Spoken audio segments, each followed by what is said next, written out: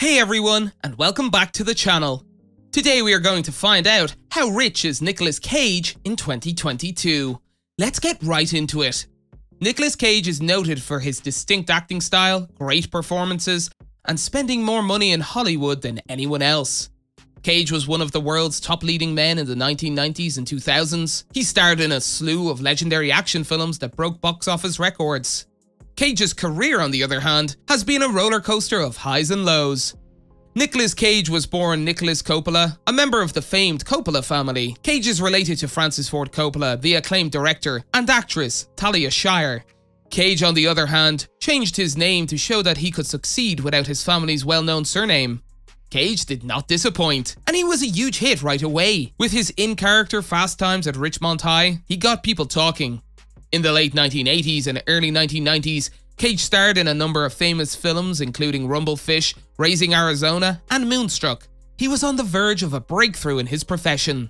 In 1995, Nicolas Cage experienced a huge career breakthrough. After starring in the highly acclaimed film Leaving Las Vegas, Cage became a household celebrity. His outstanding performance gained him great acclaim. He even received an Academy Award for his performance in the film.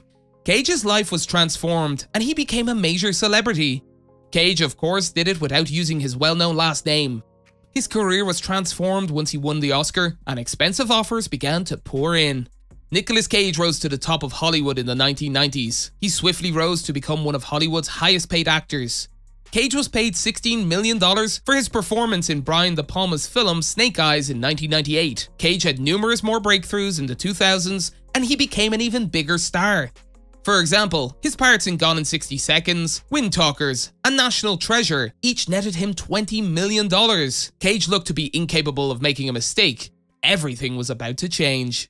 At one time, Nicolas Cage was one of the highest earning actors in Hollywood. He eventually accumulated a net worth of $150 million.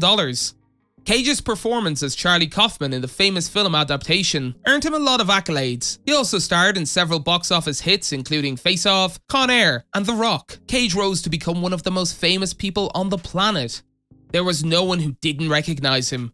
However, Cage didn't realize that it's easy to go through $150 million quickly. Nicolas Cage has starred in several memorable films that fans still love to this day. He had a great deal of success at the box office. Of course, Cage countered this with a series of unpopular films.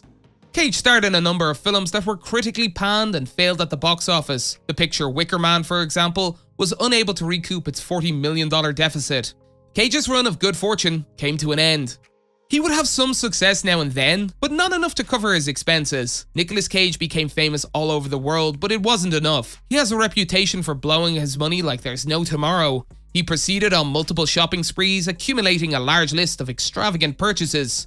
Cage once possessed around 17 mansions and a $7 million private island in the Bahamas. He eventually bought 2 castles to add to his house collection. In addition, he purchased a $30 million private plane, a collection of exotic automobiles, and 4 luxury vessels. Of course, he needed to make a few more risky purchases. Nicolas Cage's buying sprees grew in popularity over time. He made 2 of his most notable purchases in 2007. Cage is famous for outbidding Leonardo DiCaprio at an auction to buy a 70 million-year-old dinosaur skull for $270,000. The skull, however, was stolen from the Mongolian government by the seller. Cage also bought the La Laurie mansion in New Orleans, French Quarter. Of course, Cage maintains that the home is America's most haunted house. Cage also bought an octopus, 2 king cobras, a crocodile, and a shark, among other unusual creatures. Nicolas Cage's spending habits ultimately caught up with him in 2009. The IRS placed a tax lien on many houses he bought, alleging that he owed over $6.2 million in back taxes. Cage then filed a $20 million lawsuit against his business manager, blaming him for everything that had happened. Of course, his business manager remarked on Cage's extravagant spending. To pay off his debt, Cage had to sell multiple residences and possessions. There was a time when Nicolas Cage earned $40 million in one year. His estimated net worth was $150 million as previously stated. His net worth, however, was quickly depleted due to his spending habits and tax issues. Cage has tried to resurrect his career and fortune. Cage is a great comic book fan, which is no surprise. He even adopted the fictional last name of Luke Cage from the comic book character. He was also considered for the role of Superman in the upcoming film Superman Lives. He has an impressive comic book collection that included Superman Action Comics #1 from 1938. In 2011, Cage sold the famous comic book for $2.6 million to help pay his debts and tax problems. Nicolas Cage now has a net worth of $25 million. He's no longer one of the top leading men in Hollywood. Of course, Cage is a legend in his own right and continues to find success. He starred in several popular movies, including Dog Eat Dog, Mandy, and Spider-Man Into the Spider-Verse. That's it for today. If you guys enjoyed the video, make sure to hit that like button. Don't forget to subscribe and turn on that notification bell so you never miss out on any future content we'll produce for you guys. We're signing off now, but we'll be sure to catch you all in the next one.